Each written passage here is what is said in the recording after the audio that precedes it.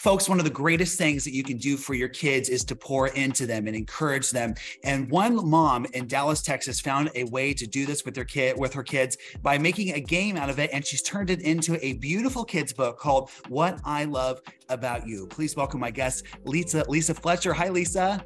Hi, how are you? Doing so well, thank you. I have to say, I love your book. And before we get going on this, I want to tell the audience about the special connection that we have with this book, because it was kind of inspired by a man that means a lot to me. Well, I had just finished reading the book, The Blessing by Gary Smalley and John Trent.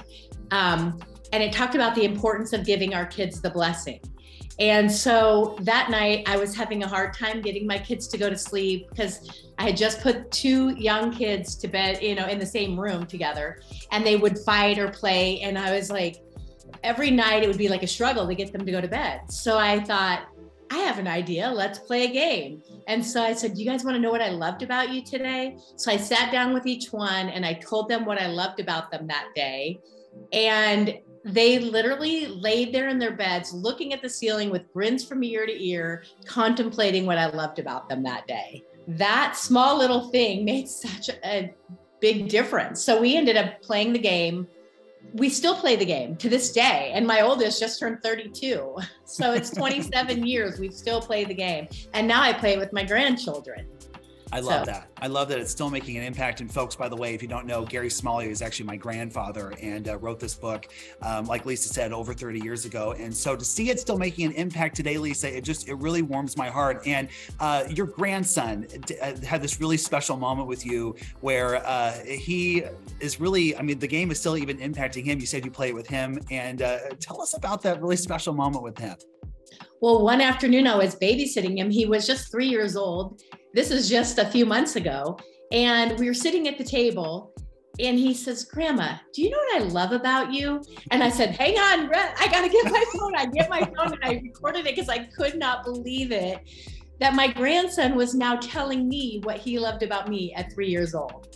And it's so funny because even I have 4 grandchildren. And so the cousins will say, hey, what do you love about me? So it's funny how much they love to hear what people love about them. Well, I love the pages of this book because it's so well written and it's such a wonderful story. Once again, the book is called What I Love About You. And Lisa, talk about the story and talk about the characters of this book. So I started it with my 2 daughters, but I have 4 kids, and we were trying to include all of my kids, but we ended up just taking like a boy and a girl so that you could see a boy and a girl. It doesn't have to be, specifically girls or boys or whatever. So we tried to use a variety. And then I tried to go through the years to show at the end, it culminates with my son now playing it with his baby.